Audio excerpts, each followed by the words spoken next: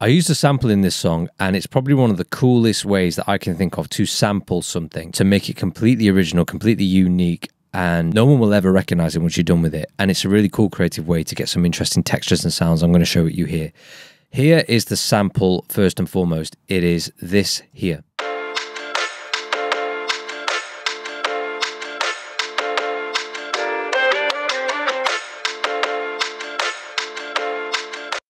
So that is after I've done everything to it. That is how it sounds. I'll just play it for you in context here.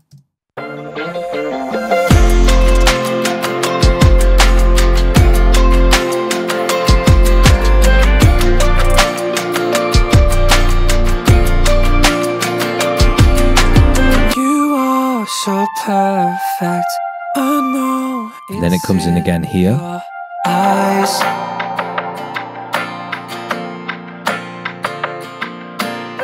So it's carrying a lot of weight, especially in that verse. If I take away the sample and play just as we go in where the guitar comes in. I know it's in your eyes. Back in. You are It's providing some nice textures and a nice groove, and I'll show you exactly what I did. So what you want to do is you want to start off with a song starter. So I found this really great one from Splice, and the original sample is this. Let me tell you something. I'm getting good with making love tonight.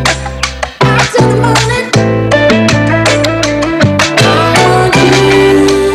So it sounds great on its own, but obviously I didn't want to use that song starter because somebody else might just use it, and I want to be a little bit more original with it.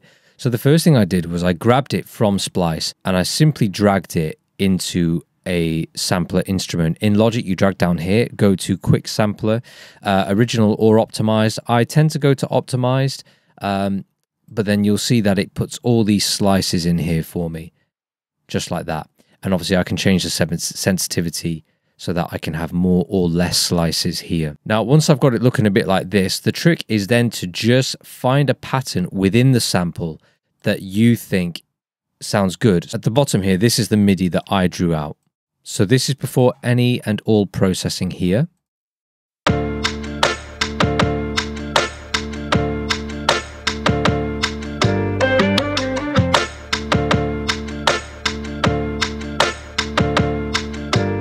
Although harmonically it is consistent, I knew that I was only going to be using it as a texture, so I knew that I was going to take away the low end and stuff like that. So I don't mind it being the same note through the entire thing. The main thing that I wanted was to get that kind of hit, that bum, ga, da, da, ga. To me, that was really important. It just felt really nice. So then what I did was after that, I added some channel EQ here. And I just took away a lot of the low end here, up to 382. So if I play how that sounds now. And that takes away just a lot of that low end that we just don't need because I'm going to be adding instruments over the top, as you heard. I then added some RC20, and here I did a bit of distortion, and then I took away some more low end because some low end would have been introduced from the distortion, so I took that out. And then I turned the tone up here with this kind of shelf EQ, so that's actually going to brighten the sound. So I'll play you how that sounds.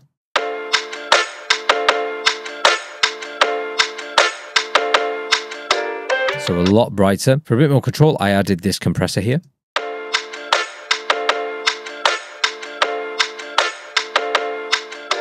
Just to bring it forward into the mix. I then added some additional width using this stereo image plugin from SSL. You will need headphones for this. This is quite subtle. I then added a case of VMR by Slate Digital, so virtual mix rack in here.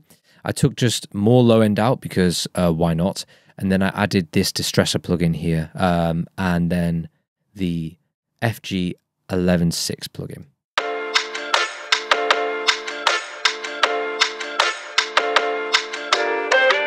And the distressor here, I'm using this to get rid of any peaks in the sound, and then I'm using this just to even the sound out again. So 3 stages of compression on this sound.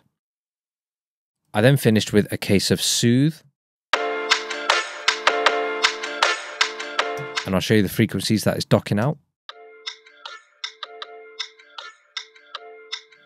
don't want them. And then I have the finished sound.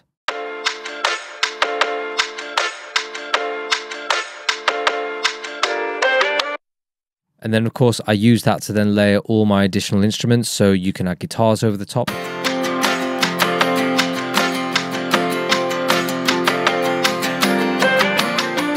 And even though I changed the chords in the harmony, it still sounds great because, again, I took the low end out and I'm using this more as a texture and as a bit of a percussive motion, right? It's adding some additional motion and movement to the overall song. So hope you found that useful. If you want to see more videos like this, subscribe and I'll see you in the next one.